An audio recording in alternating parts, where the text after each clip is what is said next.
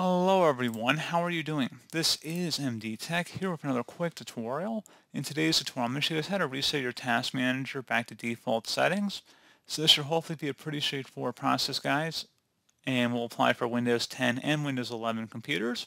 And without further ado, let's go ahead and jump right into it. So all you have to do is open up the search menu, type in regedit, R-E-G-E-D-I-T. Best match, you'll come back to registry editor.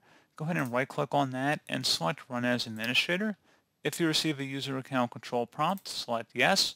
And now before you proceed in the registry, I would suggest you create a backup of it. So if anything were to go wrong, you can easily restore it back, and creating a backup is very simple. All you have to do is select File and then Export.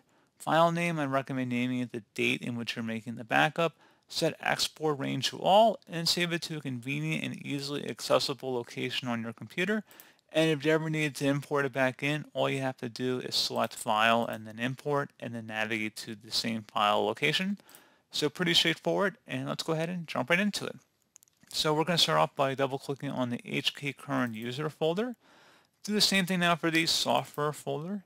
Same thing for Microsoft, so double click on that. And now you want to go to the Windows folder, so scroll down and then double click on Windows.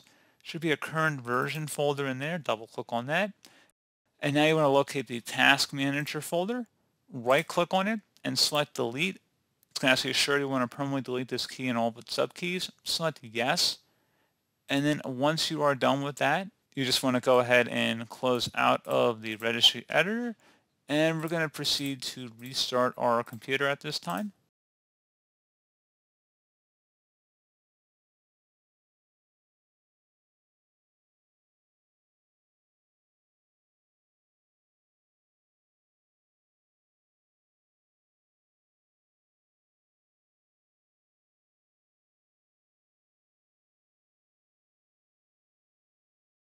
And there you go, guys. Hopefully I was able to reset your task manager settings back to default. And as always, thank you for watching this brief tutorial. Do hope I was able to help you out, and I do look forward to catching you all in the next tutorial. Goodbye.